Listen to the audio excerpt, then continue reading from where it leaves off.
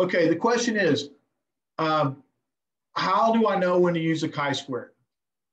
If they give me a table of values and they say the word independent or dependent, and they want me to run some sort of test or say, hey, statistical justification, if I have a table of multiple values, almost guaranteed to be a chi-square test of independence. If they give me something else and they go, how does it compare to the original?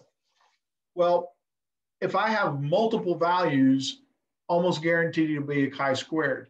And you're like, well, what about if I had multiple proportions? Couldn't it be a proportion test? And the answer is yes, it could be a proportion test. Well, how would I know? If there's only two proportions, run a two proportion test. As soon as you have more than two, you can't run a two proportion test. If you have three proportions, et cetera, it's going to be a chi-squared. All right. And I'm not sure if that clarifies that or not. I hope it does. I'll wait for a question in just a moment. I will say this.